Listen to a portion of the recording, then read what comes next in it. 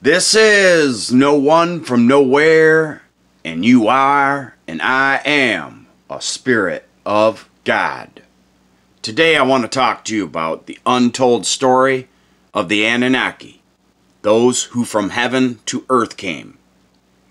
First, a joke. How do you make a Kleenex dance? Put a little boogie into it. What Anunnaki god is the name Earth derived from? How did aliens from another planet discover Earth and why? And what is the oldest creation story? And how is the Anunnaki linked to the Earth's firsts on planet Earth? Before mankind, some 445,000 years ago, alien extraterrestrial astronauts from another planet called Nibiru came to Earth in search of gold. They arrived on this planet in alien spacecraft and splashed down in one of the Earth seas, probably in the Persian Gulf, and did establish the first colony in Eridu and later places like Bahrain in the very ancient Dilmun civilization. This is called the home in the far away, or far away from the Orion, Taurus Pleiades, and the Alpha Draconis constellations in the Sirius and Aldebaran stars. In a very short order, these astronauts expanded to a full-fledged mission Earth.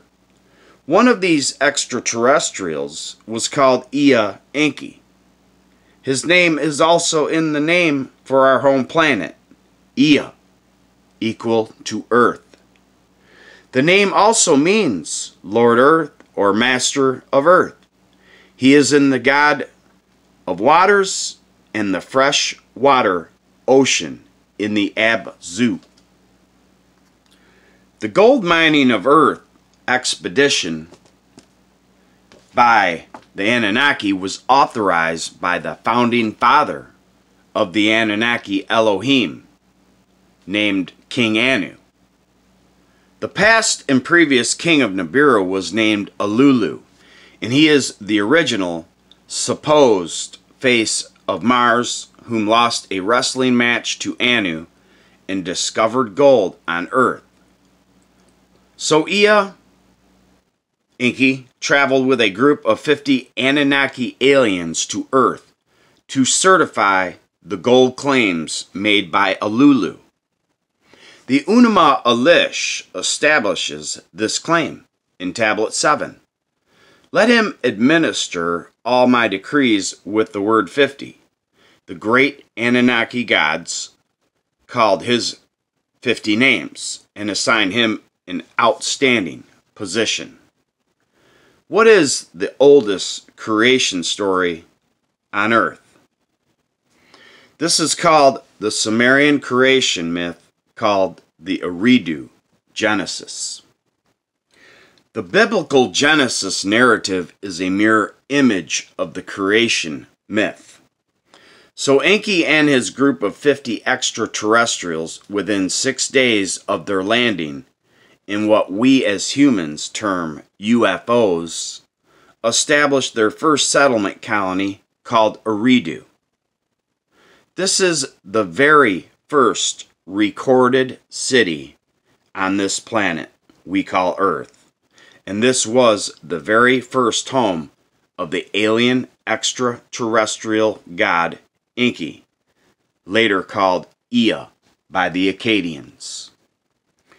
Enki is surely the god of construction, arts, and crafts, because as you can see in the ruins of Eridu, the aliens built temples and buildings, used spaceports, mining facilities made of brick and mud, built on top of another. Enki is also the god of wisdom and of mankind. Enki is in the first book wrote on Earth, the oldest work of literature on this planet about a 2/3 Anunnaki alien and a 1/3 human, called the Epic of Gilgamesh. Enki is the absolute hero to mankind in the epic called the Zuasudra Noah myth story, wherein Enki explains to the king of Shurappak in the times before the flood to build a boat and save the seeds of mankind. And this was not good because it went against the will of his half-brother Enlil, the other great god or alien extraterrestrial. Enlil and Enki both start with En. En means master of earth. No other gods besides these two had this title. In this tale we find the two opposing forces of two brothers, both wanting to master the earth. One being Enki, the benefactor of mankind, and the other the destroyer who wants to end mankind. This can be seen as Enki being the archon as Prometheus, or men's benefactor, and Enlil as the archon Kronos, who eats his children, or simply put, the universal law of polarity.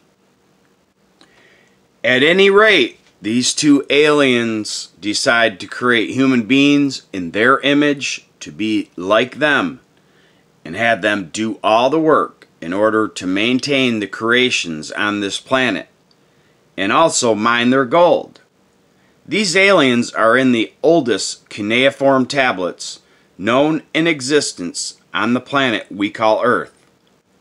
These great alien gods gave the Earth most of its firsts, like music, clothing, reading, writing, the wheel, all our food, livestock, and fish, housing, marriage, religions, schools, rules, medicine, time, money, spirituality, and like it or not, they gave the earth and mankind life. Genesis 2:7. Then the Lord gods Ninhursag, Enki, and Enlil formed the man from the dust of the ground. They breathed the breath of life into the man's nostrils, and the man became a living person. They also gave us a soul. The Anunnaki, whom traveled from another planet Nibiru to Earth, receive a new name as the Anunnaki, or those who from heaven to earth came. The Sumerian name word Eden translates as home of the righteous ones, or the Anunnaki Elohim. Enki's home in Eridu. Eden in the Eridu is the first alien settlement of the Anunnaki, the first city on Earth and civilization, and the first known race of Homo sapiens called the Sumerians. Also, an alien language that we cannot understand to this day, called Sumerian, or pronounced Shumerian. This, perhaps, alone proves more alien than any other part of the Anunnaki story. The Sumerian language is the first recorded, the oldest, the most earliest known written and spoken language on our planet Earth. This alone proves the existence of the alien Anunnaki on Earth as the creator gods, because the Sumerian language is considered a dead language and not spoken today, because no one understands the language of the gods. It is totally alien. This language was taught in the Sumerian cities under the king's rule. According to the Sumerian kings list, Eridu was the first city in the world, and King Alulim was the first king of Eridu and the first king of Sumer.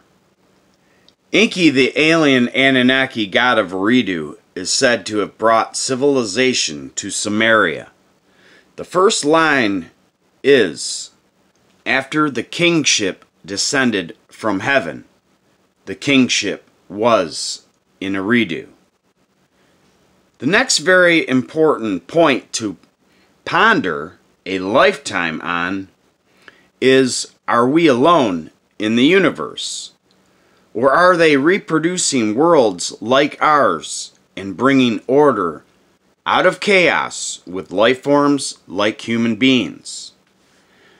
The Sumerian epic of creation gives a clear representation as the Anunnaki gods as planets, respectively called satellites. Is this the very reason why we call our planet Mother Earth?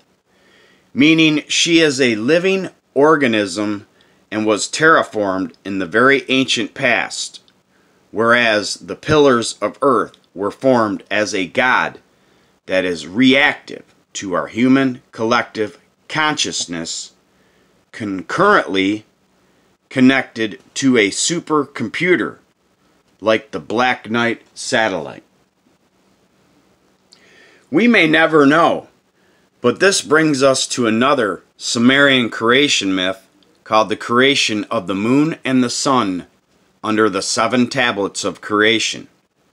In quote, when the great gods Anu, Enlil, and Ea, the great gods, through their unchangeable counsel and powerful commands, fixed the crescent of the moon to cause the new moon to shine forth, to create the month, signs for heaven and earth they fixed. This text actually states that the moon and the sun were designed, fabricated, and engineered on a subplanet, then driven into their celestial positions to create life as we know it onto our planet Earth. Is this the reptilian holographic technology? In the book of Job 38:4-6, the Lord challenges Job and asks him, "Where were you when I laid the foundations of earth? Who determines its dimensions and stretches out the surveying line?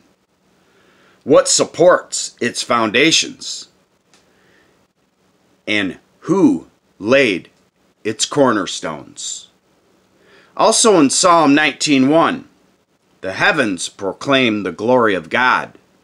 The skies display his craftsmanship. Remember, the truth sets and makes you free. And all roads lead to the Anunnaki, creator, alien, extraterrestrial, from the world's first recorded known civilization in Sumer, Mesopotamia. Thank you so much for picking up what I am putting down, only because you are and I am a spirit of God. Peace and love to you.